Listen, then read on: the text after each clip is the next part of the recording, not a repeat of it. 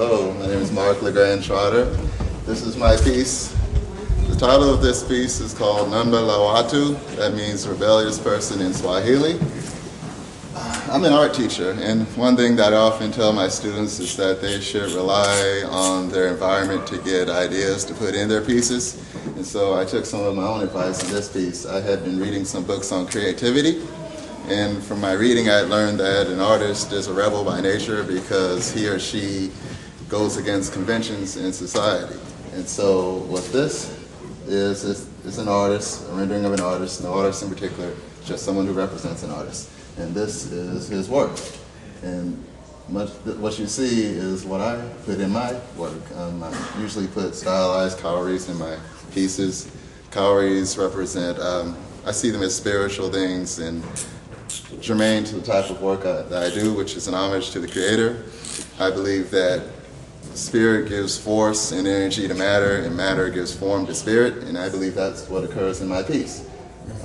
I just perceive my work as being truth itself because it doesn't come from me. I just see myself as a vessel that channels energy, and then the energy is manifested throughout the work.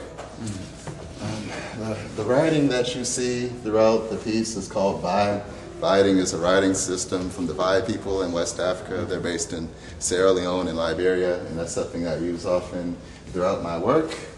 And so also I decided to get mathematical with this piece and put square roots. I have a business degree, and so that's where my math comes from.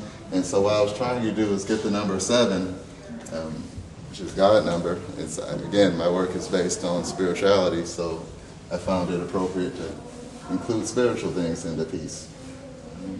Nice. What inspired you to do art? Mama.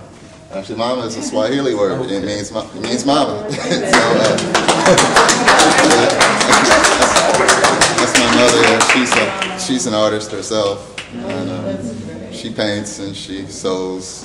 If any of you saw what I was wearing at the reception, she made it. I want that big bag that you made to house this pumpkin. I want one of them. Yeah, she helps me out a lot. So this is Mama and me, and that's the inspiration as far as art is concerned.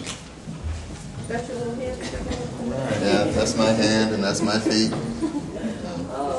Putting a bunch of myself into the piece. Give me a hand.